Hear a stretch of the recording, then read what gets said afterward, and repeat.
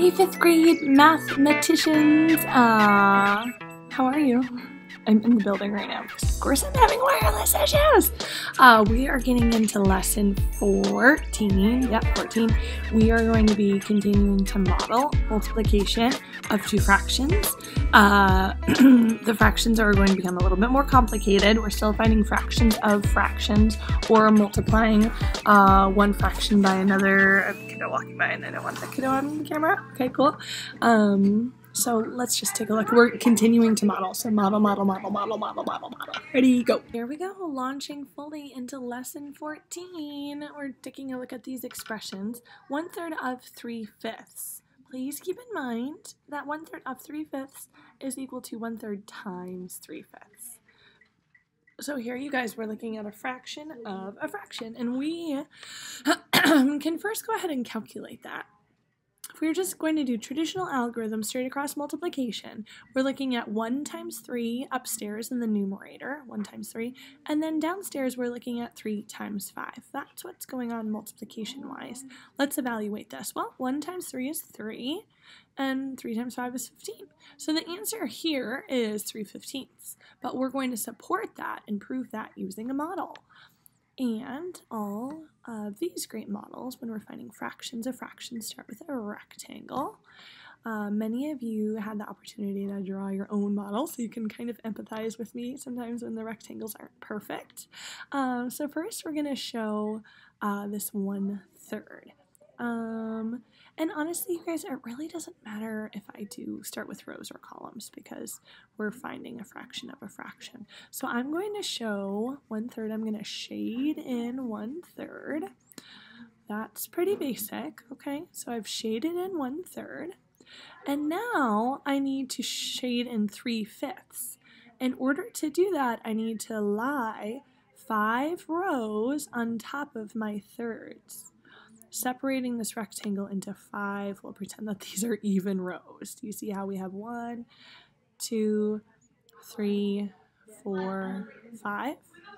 Okay, so here's the big leap between lesson 13 and lesson 14. I want a nicer, I'm going to do red. Now I need to shade 3 out of my 5 rows. So I need to shade this row, and this row. So I'm going to shade 3, 1, 2, and 3 rows. Keep in mind, this entire rectangle is one whole, right? This entire rectangle is one whole. What we're interested in is we're finding a fraction of a fraction. What I'm interested in is here, you guys, where the blue and the red intersect.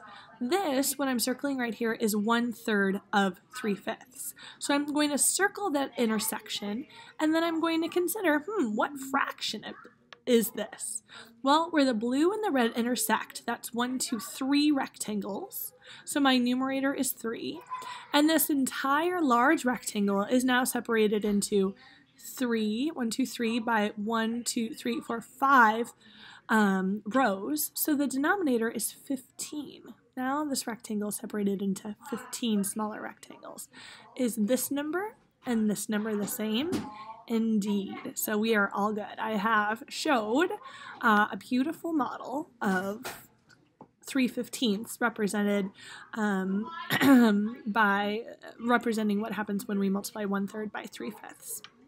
Okie dokie. Now I'm going to do this. We have 1/2 of 6/8. You guys know that's equal to 1/2 times 6/8. Let's just go ahead and do that multiplication. Upstairs we have 1 times 6.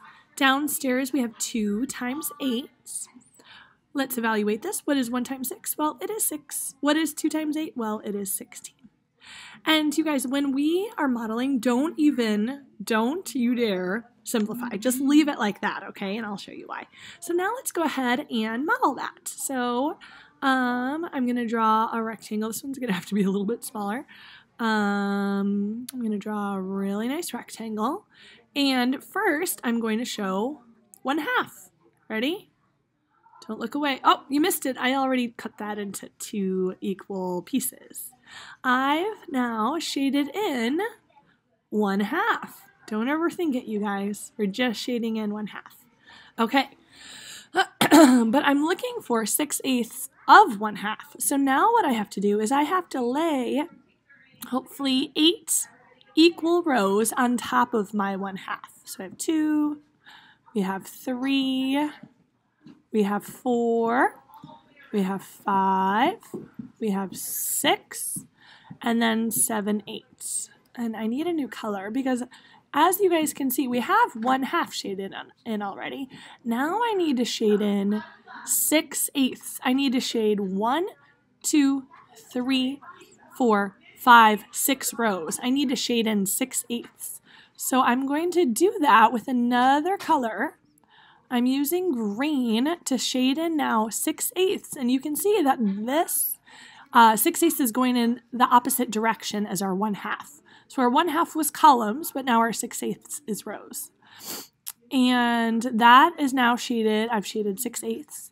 And now what we need to look at is where did the 6/8, where does the green intersect with the red? Well, I can see that green intersecting with the red right here, making this kind of icky green-red blob.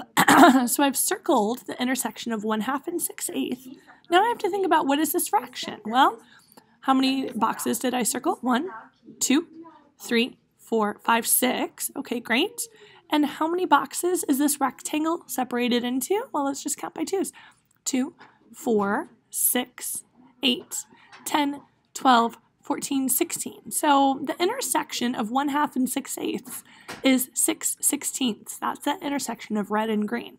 Is that the same number I got over here? Booyah! We're just going to do one more problem here, and it happens to be a word problem. Game on.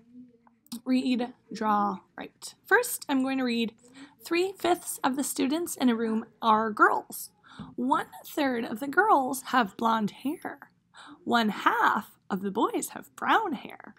What fraction of all of the students are girls with blonde hair? Very, very cool. Okay, so let's go ahead and label what we know. What fraction of the girls? So we know that the girls in the room are 3/5 of the class. We know that, and I'm just going back to the problem here, you guys, 3/5 of the students in the room are girls, and then 1/3 of the girls have blonde hair. So what we're asking here is, what fraction of the students are girls with blonde hair? What we're looking for, you guys, is 3/5 of 1/3. Well, actually, it's going to end up being the same. I want 1/3 of 3. Oops, that's not a 3, let's see. I want 1/3 of 3/5. So, oh dear, I've touched the button. 1/3 of 3/5, because 3/5 represent all the girls in the class. 1/3 of this fraction have blonde hair. You guys know that 1/3 of 3/5 is equal to 1/3 times 3/5. Let's go ahead and just do standard algorithm first.